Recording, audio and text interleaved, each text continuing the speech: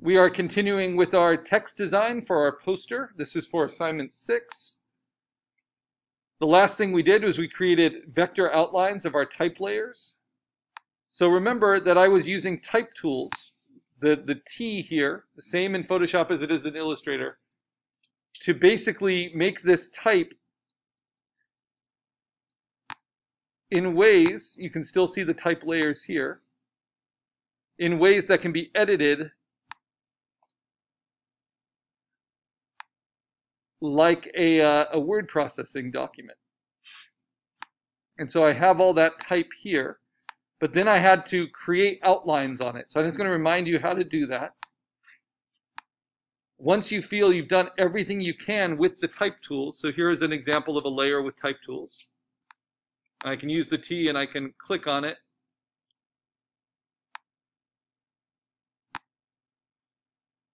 And it's just like a word processor. You know, I can select it, I can change the type selection, I can change the font, I can change the spacing between the type, I can do all that kind of stuff. And I have multiple typefaces, I have multiple weights. I've done this all to be type on a path to give it the different curves. Once you're happy with that, you need to make a duplicate of it, open it up, and then right-click on the type line underneath. And you got to make sure you have nothing selected. And you'll get this option. Of course, it worked for me before. All right, there you go. Of create outlines.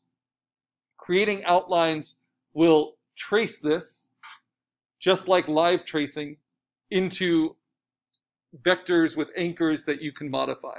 So I always do that on duplicates. So the duplicate is up here. And you can see now that I did the create outlines. And now I am able to modify this type. Now the one that clearly needs modification is the O. I need to make it kind of fit with these a little bit better. So how can I do that? Well, this is just treating it like a vector. I can add a stroke to it. I'm going to make sure that that stroke is a solid black. And I'm going to play with its properties to make it the thickness I want. Maybe that thick. Then I can use the large selection tool and I can actually do different things like rotate it so that it's more horizontal, then click off of it, then click on it again. Just that letter. What's kind of fun is when you outline type, then it gives you a separate path for each letter. And then I can grow it to keep isolating just that letter.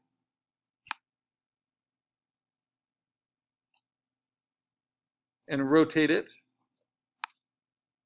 so it fits with what I'm doing.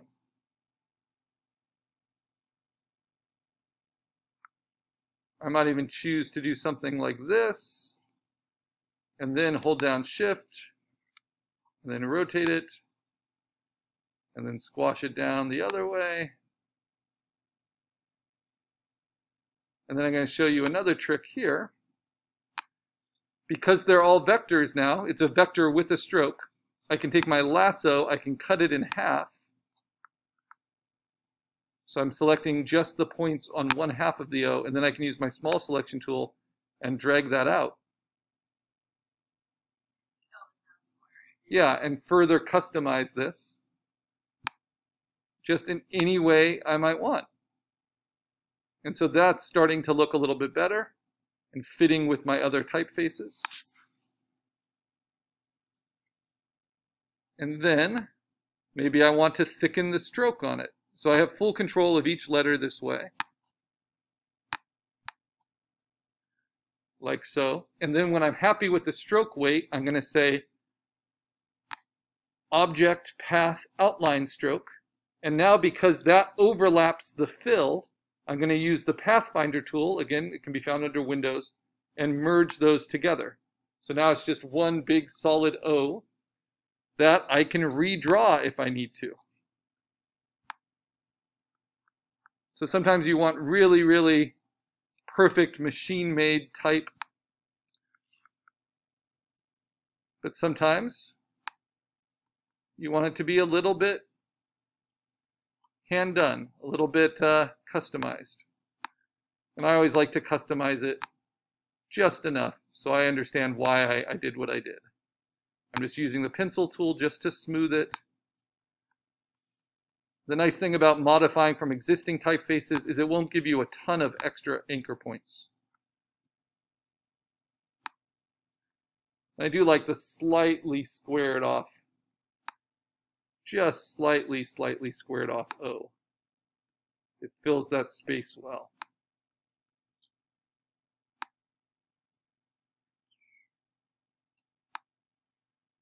And remember, the pencil tool is great. You can set that on different smoothnesses.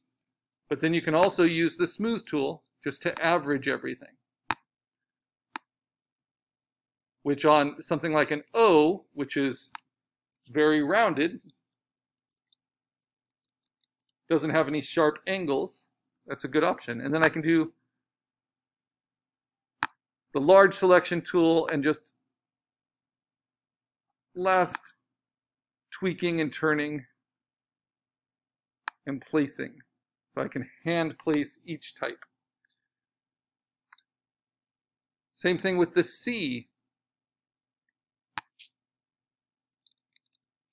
There's a lot of wonkiness in that, even though I didn't draw that by hand, right? That's just from the typeface. So if I want to smooth that out, I can. Just use the smooth tool. See how it will average out all those anchor points.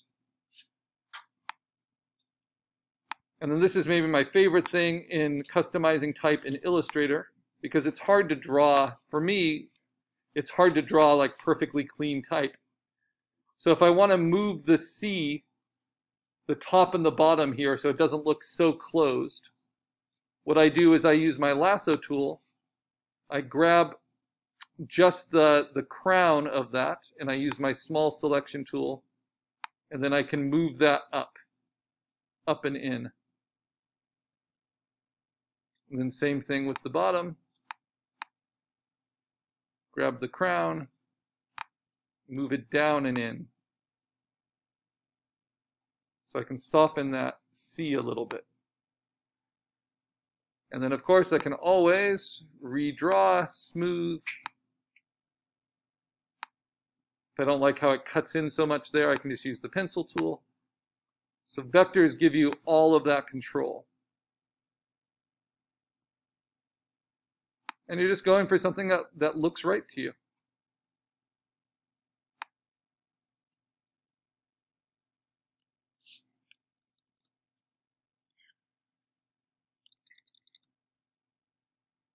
Same thing with the L's.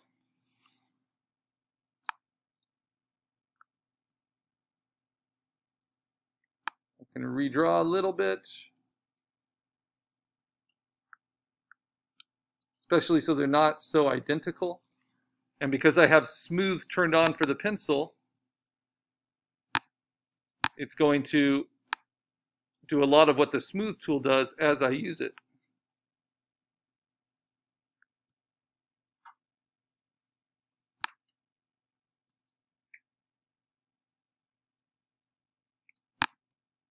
Then I can always use the smooth tool for areas that just have too many anchor points. I'm just using the shortcut of the Command key to get back to my small selection tool when I need to.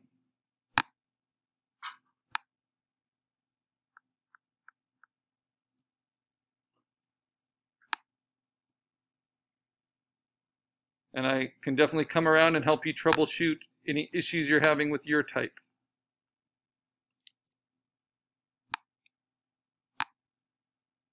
So also remember, this is type that goes on a poster along with an illustration. It's customized. It's not about getting every aspect of it just perfect. But you want to be aware of it all. Different typefaces are different. So this G now looks really stiff compared to everything else. So I'm going to do something a little weird. I'm going to put a stroke on it, and I'm going to make that stroke non-uniform. I'm going to make it wavy and then larger. And that's going to throw these proportions off a little bit. Make it a little bit more wonky. And then I'm going to do the simple object, path, outline, stroke. And then I'm going to merge the overlapping so it's one shape. And then I can use my pencil tool and I can round those corners a little bit. Maybe shorten that stem.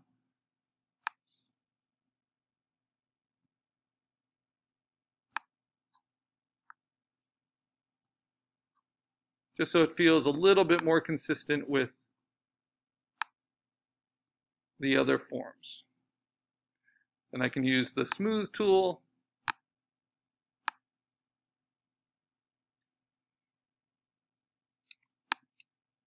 I just want you to know you have control of all this stuff. So if something's not quite feeling right, you are empowered to work with it and fix it.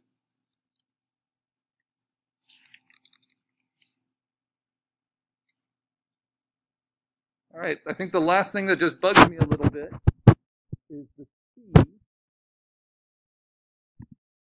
Where I started, I'm just going to round the back of it. I'm going to go with that G.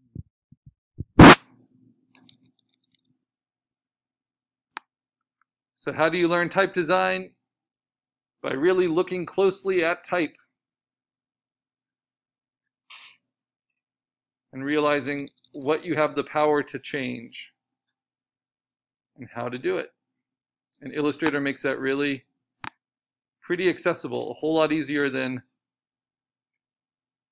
painting it out with graphic black and white and then getting it photostatted for printing, which was the old method of typesetting for posters.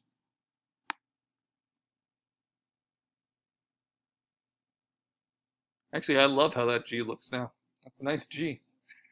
And if you find you just fall in love with this kind of process of customizing type, then you might actually be interested in typography as a design career. And you could be one of those designers that makes your typefaces previewable on DaFont. And you can license them for sale. And it's just another one of these digital art careers. It's pretty important to our contemporary world. Always have new typefaces. So I'm going to save that. So college is done. I can lock that one. Lakeview. So I feel like I have full control now of each letter. And I feel like I might as well space it so that it's not overlapping with my illustration as much or more purposefully. Let's see, so the K seems a little out of place, so I'll start there. Open up the group, find the K, and just select that. Let me add a stroke to it. Play with that. Thicken it up a little bit.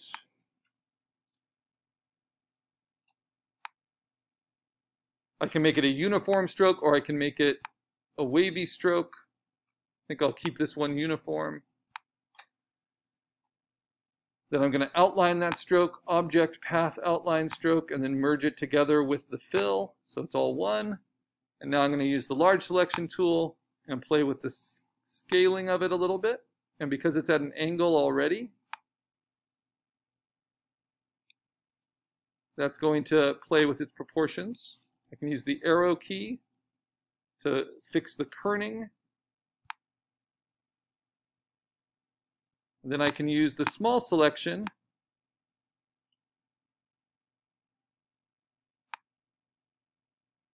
and just move certain areas, certain anchor points. That reads pretty well. Okay, now I want to smooth it out a little bit. Now this is a typeface that has very few anchor point.